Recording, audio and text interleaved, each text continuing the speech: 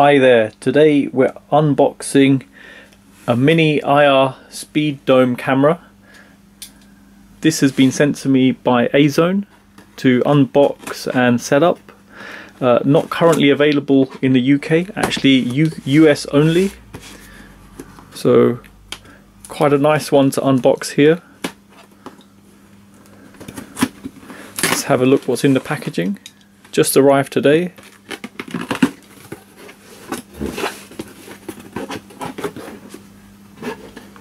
Okay, got an A-Zone warranty card here, a thank you card as well, get a discount for accessories. Okay, very good.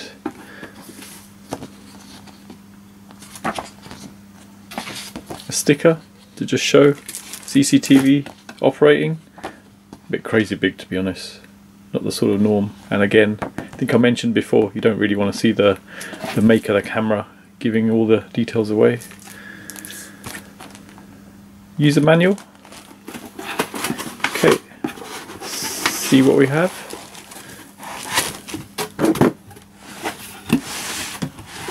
Okay, first of all, looks like some sort of connector block. Power lead. Okay, this is good. It looks like it takes one of those connectors that goes into a PC, so I'll pull one of the cables I have close by out. Yeah, input, output. Input is 240 volts, so that's perfect for UK. See the actual camera itself. Wow. Quite a bulky product. Let me actually get a ruler and I can show you the actual sizing of it. Okay, interesting. A few connectors there. Quite a large camera. And quite good because it's motorized, so obviously you can have it attached and sort of spin it around and have a look what's around you. So quite a good concept. So if we show in terms of centimeters, so we're talking approximately 22 centimeters by around about 18 there. So I guess if you install it, you'd want to install it attaching like that to a wall, and obviously drill a hole big enough to put all the cables through. So looking at the actual connectors themselves, looks like we've got a BNC connector here and a power one here. So straight into something like that. So obviously being a BNC sort of connector, you'd obviously want to have a system at the other end that can make use of this. So I guess you could probably connect it to the A-Zone system that I've reviewed previously. So just another add-on to that. So let me have a brief look at the instructions and let's see if we can power this on.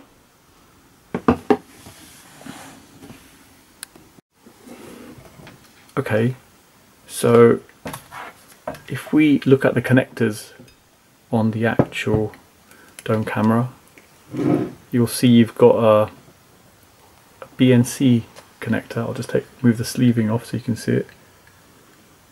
We've got a power connector and actually a PTZ connector. So these connect into the actual recording unit.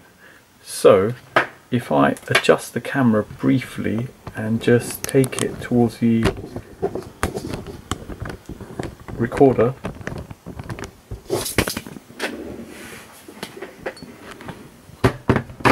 just there,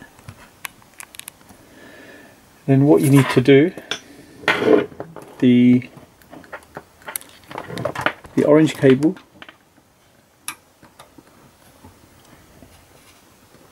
orange cable goes into,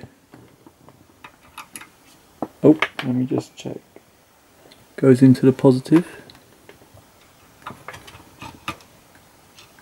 just there, and the yellow cable goes into the negative,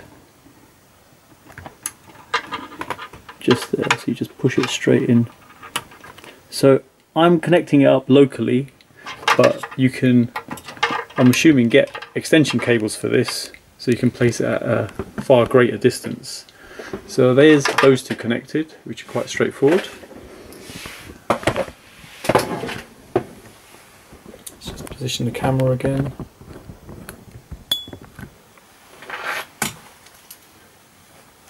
Got a BNC connector here, so I'll take that, connect it here, get the other end, get it connecting straight to here. Okay, and then in this instance we'll just connect the power straight over here.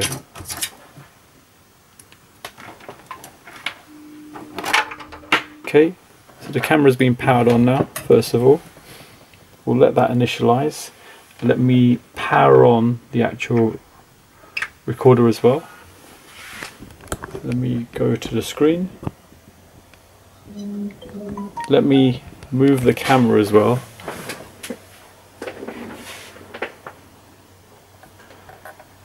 It's going to be slightly tricky to demonstrate this all at the same time, the distances of the cable. So I've got it there. I'll just point it in this direction. Let's get it positioned a bit better so you get an idea.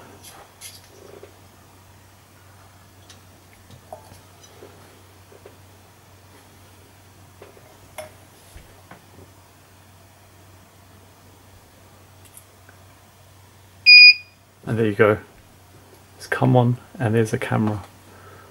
So let's cancel the setup now. I'll position the camera just on there. You can see it moving. Let's go into full screen and PTZ control.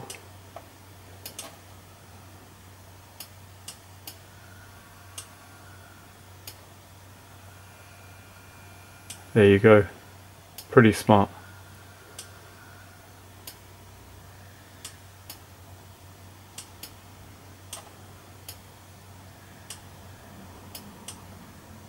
Even has the zoom on there as well.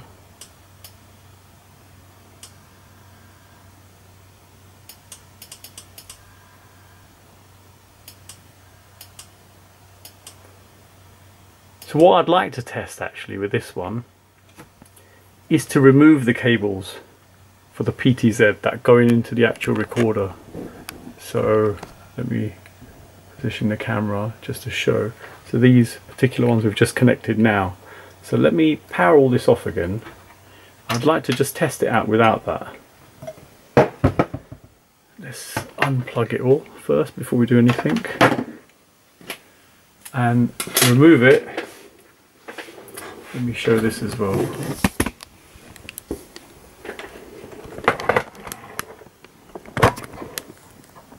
I can just place the camera in a reasonable position. It's literally, I can get a lid of a pen and just push in and just pull it out. There you go, that's that. So let's try it without those connectors. I'm curious,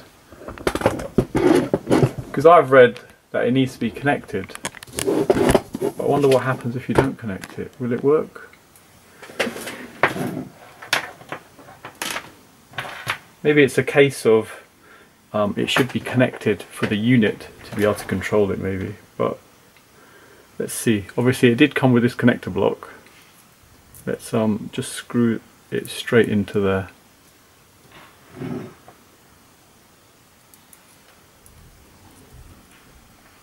There's a ground cable there as well.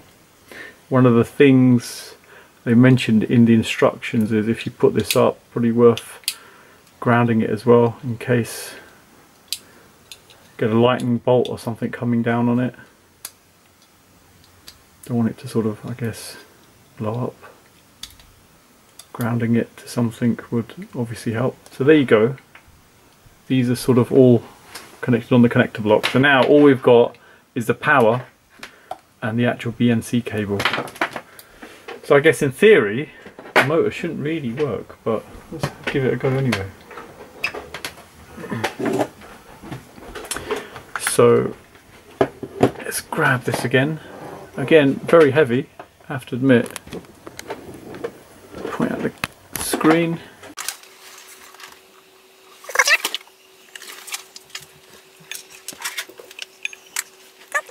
Process. I did see it move slightly. Okay, there you go, it's on. I'll take the camera slightly lower. Okay, let's go back to PTZ control.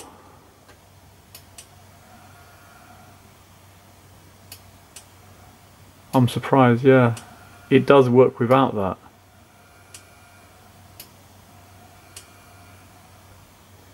So pretty good.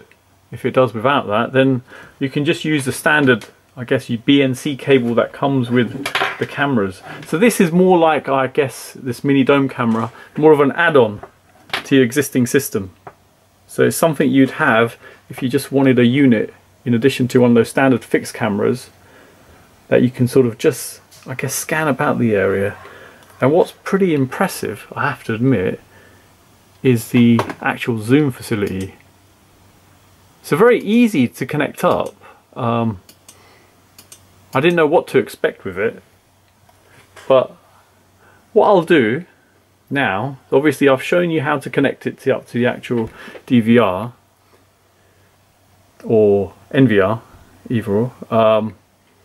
I'll actually set it up outside, and then we can have a look at the actual picture quality of actually moving it about and zooming in and out. So let me stop there and let me somehow position this so we can control it. Okay, just for demonstration purposes, I've installed the camera on a pallet due to the weight of it, just to demonstrate. So there you go, there it is, fitted on the pallet. So now let's go to the console and we can test out the functionality. Okay, so we're at the console now. Camera's connected, and let's give it a run and see how it performs.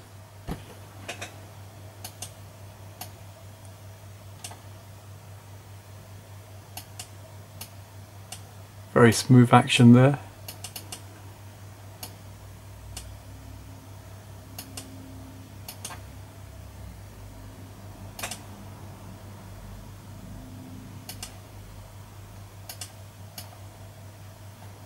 Move this screen a little bit to the side. Let's test the zoom out. Moving very quick. I think it's to do with the speed, so let's change that speed to 1.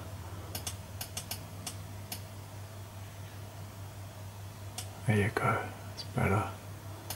And try a zoom. Wow. I'm impressed by the image, it's very clear.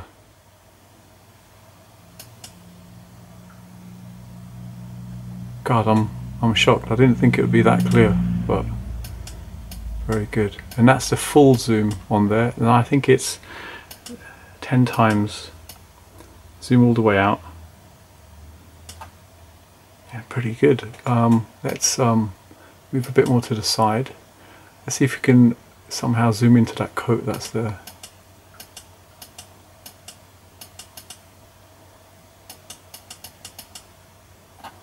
Takes a while to focus, a few seconds, but yeah, there.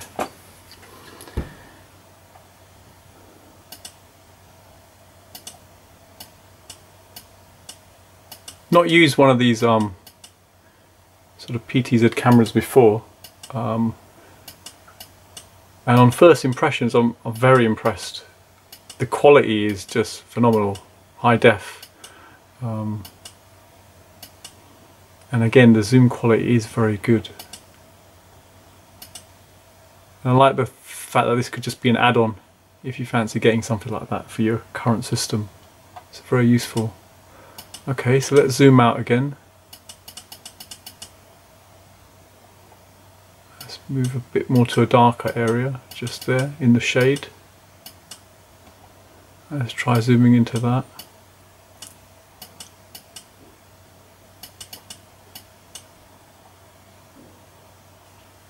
Wow, yeah, crystal clear. Very impressed. Okay, so let's end it here for the daytime test, and now the next one would be in the evening. So I'll again show it in the evening, and let's see what the quality is like when it's sort of pitch dark outside. But so far so good. Let's zoom into, say, the wall just there.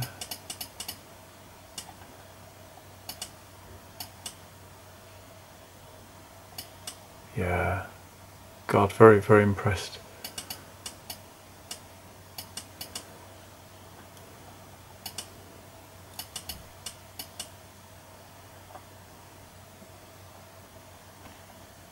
Okay, let's stop there then.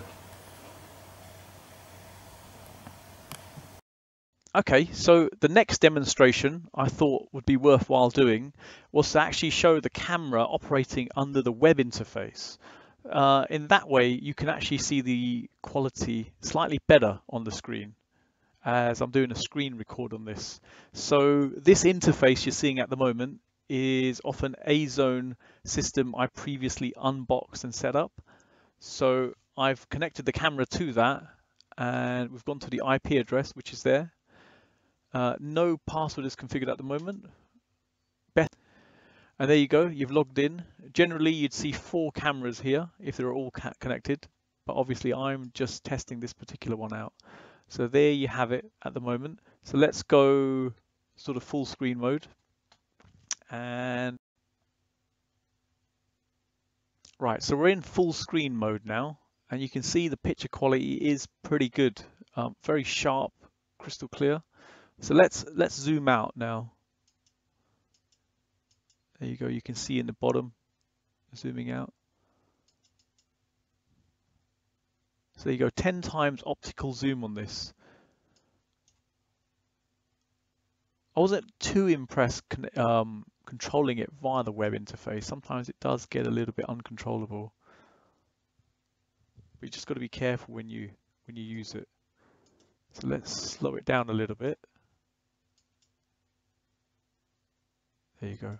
Once you click, best to let go straight away and just give it an opportunity just to stop. So not too bad. Let's zoom in to this sort of area here. Let's see what the quality is like.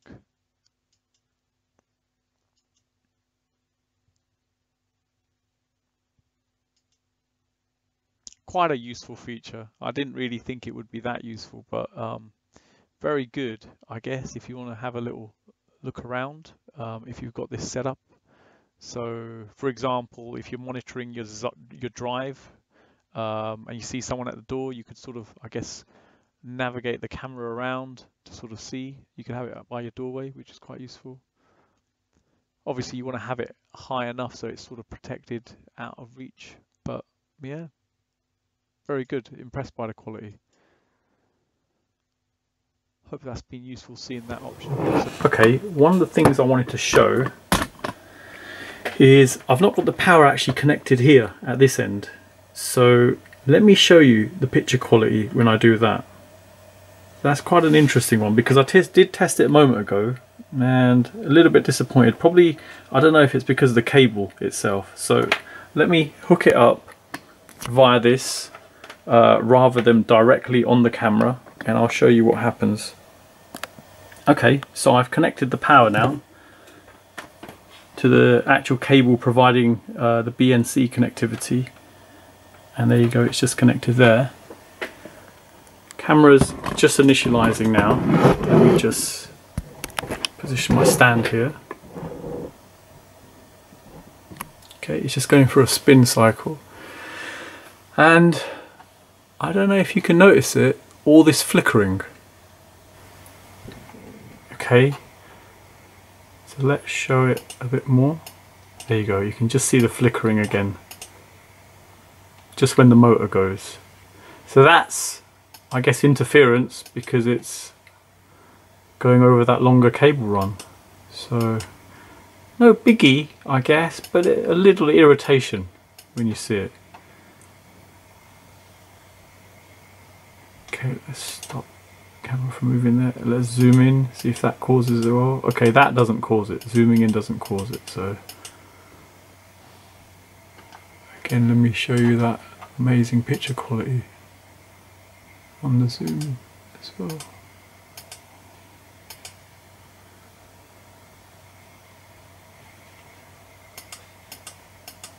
There you go, flickering again. So I don't know, maybe the power should be closer to where the actual camera is. Not the end of the world, I guess, but just something to be aware of if you're actually aiming to install this. So okay, let me wait till it's evening and I'll do some tests in the evening. Okay, so here we have a demonstration in the dark. So not too late outside, but pretty dark. So you can see the infrared's kicked in now. So let's move the camera slightly. Let's pick an area. Oh, let me go up a bit. It's one of those things. Oh, okay, let me take the speed down. One of the irritating things sometimes, it just moves so fast, but obviously you've got to remember to reduce the speed on the camera. There you go. Pretty clear. Let's go further into the distance.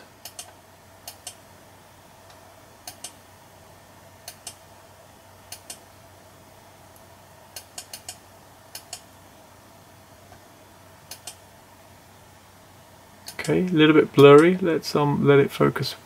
Wow, okay, that's good. It's very clear now.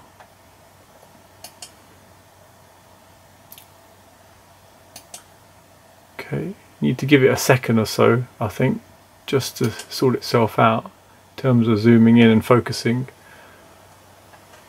And well, I think you could even see, is that a snail there? So, quite bizarre how clear it is. And that's full zoom, so that's a times 10 zoom on there. Okay, let's just move it a bit more this way.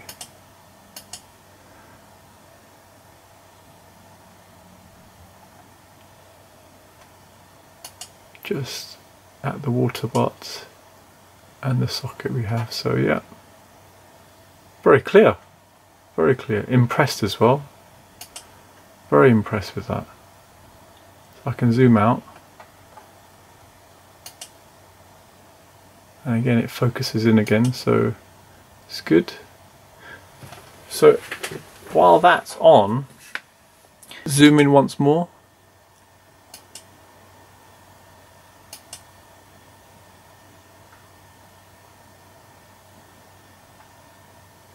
Very good, very detailed as well, very sharp image.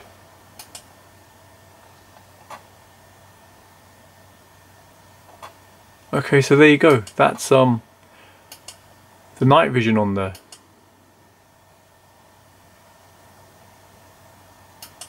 So zoom out a bit more. You can see it all adjusting. So very good. Very impressed. So next, let me show you very briefly the actual Android app you get with the you can have with this. So I'll just start it up on my phone. So just there. You can see the camera. Let me turn the screen off in the background. And again, what you can do, similar thing, you can zoom around. So very good. Sorry, you can pan around. the area, and then you can zoom in like so.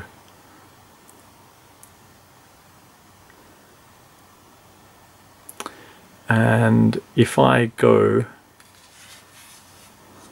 full screen, I'll go to HD quality on that.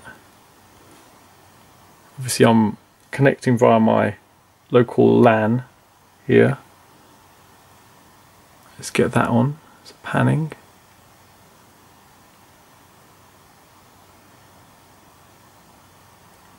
Very good. And I'm not sure if you can just tell, it's very sharp, the picture. So let's